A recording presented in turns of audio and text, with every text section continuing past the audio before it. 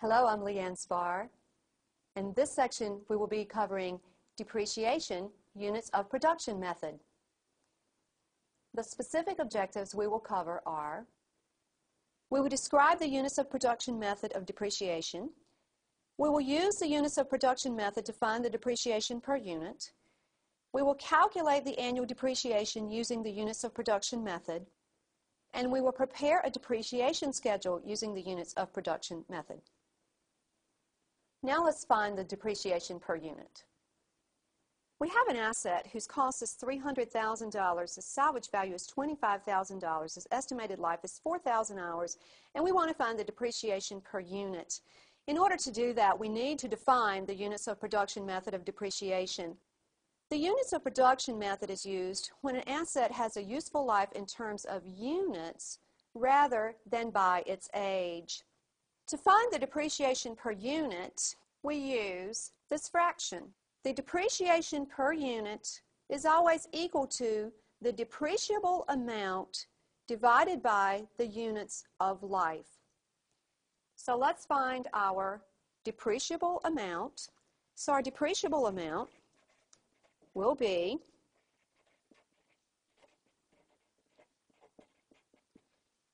$300,000, subtract $25,000,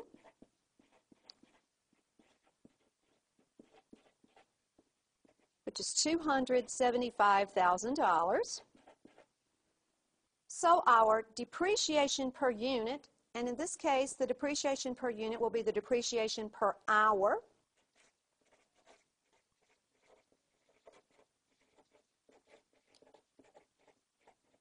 will be $275,000 divided by 4,000.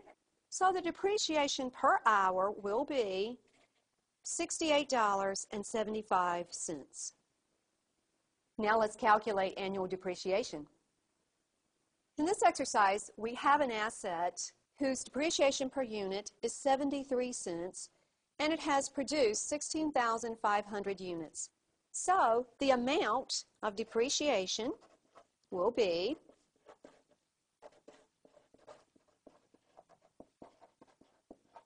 $16,500 units times 73 cents per unit, which is $12,045. Now let's prepare a depreciation schedule. Cruise Landscaping purchased a Kenworth truck at a cost of $87,000. It estimates that the truck will have a life of 300,000 miles and will have a salvage value of $15,000. Use the units of production method to prepare a depreciation schedule given the following production.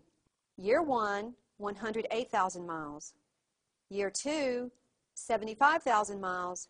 Year 3, 117,000 miles.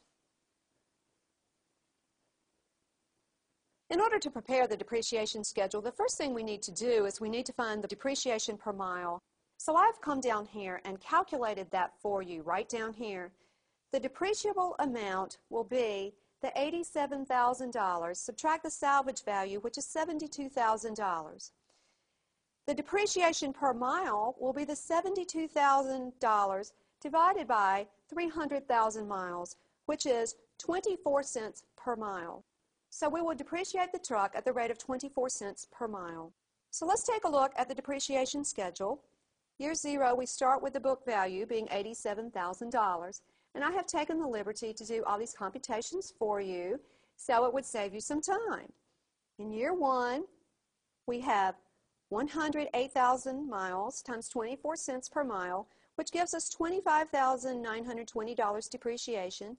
That's all of our depreciation.